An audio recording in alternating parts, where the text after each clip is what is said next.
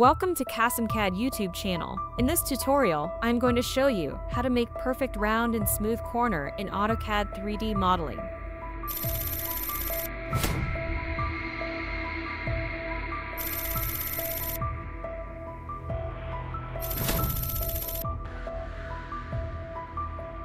Go to box, add a box shape object into the canvas.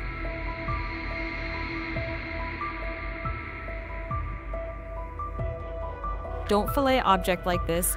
Using this method, your corner is not look perfect.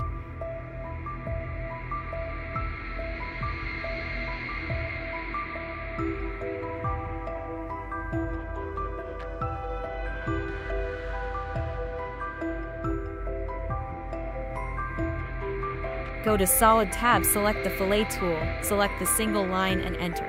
After that, select fillet again. This time, select the remaining both lines and press enter. Using this method, your corner is smooth and perfect. Thanks for watching. Please like, share, and subscribe. Leave a comment if you have any question.